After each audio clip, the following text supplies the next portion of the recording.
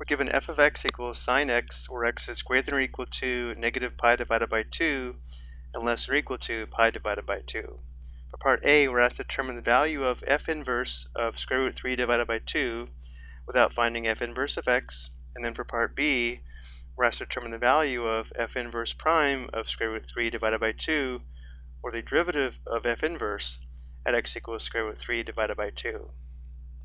To answer part A, since we know f of x has an inverse, we'll use the fact that if f of a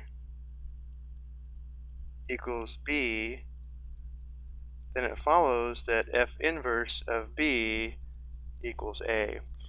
Another way to think of this is if the graph of f of x contains a point a comma b, then the graph of f inverse of x must contain the point b comma a.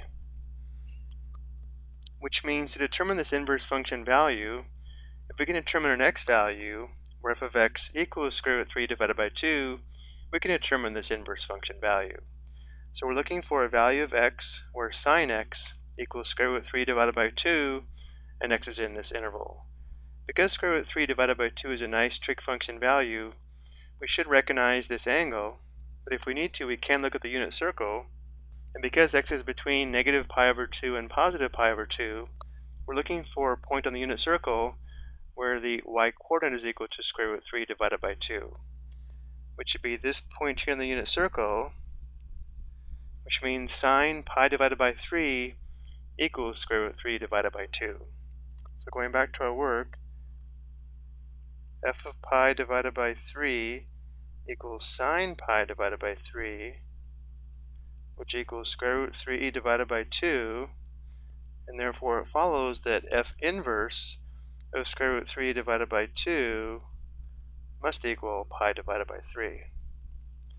So this is the answer for part A. So we'll say since f of pi divided by 3 equals square root 3 divided by 2, f inverse of square root 3 divided by 2 must equal pi over 3.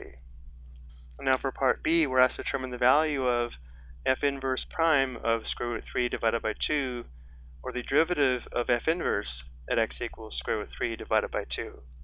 So looking at our notes below, if f of a equals b and x is differentiable at the point a comma b and f prime of a doesn't equal 0, then f inverse of b equals a and f inverse is differentiable at b comma a, and here's the formula that we need.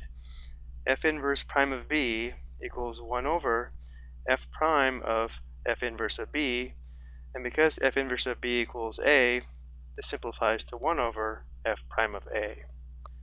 So applying this formula, we would have f inverse prime of square root 3 divided by 2 is equal to 1 over f prime of f inverse of square root 3 divided by 2. And we know f inverse of square root 3 divided by 2 equals pi over 3. This is just 1 over f prime of pi divided by 3. Well, we know f of x equals sine x, and therefore f prime of x equals cosine x, and therefore f prime of pi divided by 3 equals cosine of pi divided by 3. So if we need to, going back to the unit circle, since x equals cosine theta, notice cosine pi over 3 is equal to 1/2. So this is equal to 1/2, which means f inverse prime of square root 3 divided by 2 equals 1 over 1/2, which equals 1 times 2 over 1, or 2. So for part B, f inverse prime of square root 3 divided by 2 equals 2. So this tells us the slope of the tangent line to the inverse function at x equals square root 3 divided by 2 equals 2, which is the reciprocal of the slope of the tangent line to the original function f at pi over 3. So before we go, let's look at this graphically. In red we have the graph of the original function f of x equals sine x over the given interval. To graph f inverse of x, we can reflect f of x across the line y equals x, which is graphed here in black. So this purple function is the graph of f inverse of x. To determine f inverse of square root 3 divided by 2, we actually used this point on f of x, where we found f of pi divided by 3 equals square root 3 divided by 2, and therefore f inverse of square root 3 divided by 2 equals pi over 3.